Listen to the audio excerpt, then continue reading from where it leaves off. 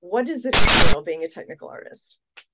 Well, I'm pretty much just sort of I'm doing a bit of everything. Okay.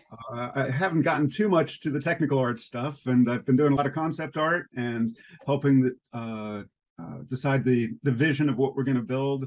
And yeah, so there's been a lot of drawings and kicking those up to my supervisor and having it get feedback, and then building out everything in 3D. And but eventually I'll settle down to doing character rigging, and so setting up the characters for movement and putting all the joints in there, and putting all the controls for the animators so that they can do their job. And yeah, it's I find it very creative.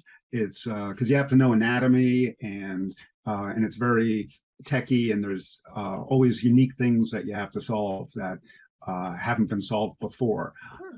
So that's sort of what I'm supposed to be doing, but you know, at this point in the project, it's whatever needs to get done. Yeah.